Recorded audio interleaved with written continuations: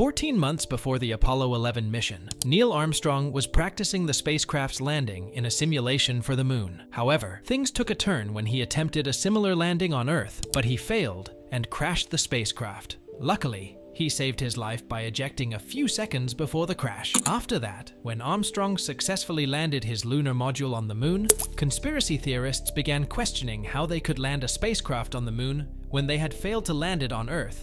It's been 54 years since Neil Armstrong stepped on the moon, but there are still some people who believe that the moon landing was faked by NASA and America. If we pay attention to these conspiracy theories, they present some seemingly valid points that may make a regular person question whether NASA lied to us. Are these moon landings truly filmed in a barren desert? Let's try to find out.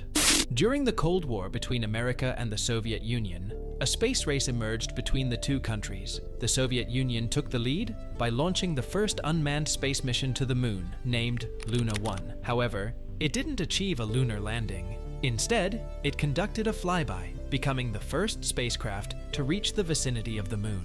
This mission happened a decade before the Apollo 11 mission in 1959. So, it raises questions about why a country with advanced space technology at that time couldn't land on the moon even once, while the US successfully landed 6 times during the Apollo missions. A conspiracy theorist named Ralph Rene conducted an experiment by wearing an astronaut glove and placing his hand inside a special container. Using a compressor, he removed all the air. After the air was gone, he faced difficulty moving his fingers. Rene argued that, under such conditions, pressing the camera shutter or focusing on a photo was impossible. He questioned how NASA managed to capture perfect and sharp pictures on the moon, and his question was valid. This question was addressed by aerospace engineer Jay Windley. According to him, the camera used for moon pictures was a modified Hasselblad 500 EL, specifically adapted for lunar missions. This camera could attach to the astronaut's suit. The shutter button was made larger to facilitate easy pressing with gloves.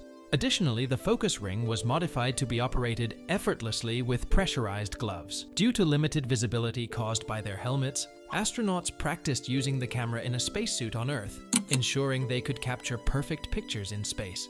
These pictures caught the attention of another conspiracy theorist, a former head of the Rocketdyne company.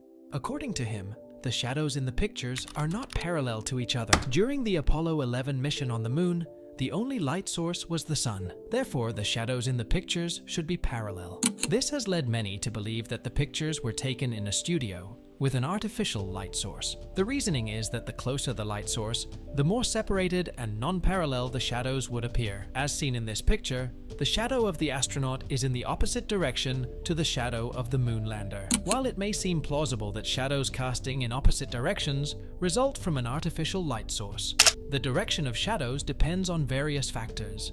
These include irregularities in the surface on which the shadow is cast, the need for objects to be parallel for shadows to be parallel, and the impact of wide-angle photography, which can make shadows appear non-parallel. Ralph Rene raised another question regarding how the other side of the flag on the moon appears perfectly lit when sunlight is projecting onto it. The answer is straightforward. The flag was made of nylon, and this material has the unique property of allowing light to pass through easily, illuminating both sides.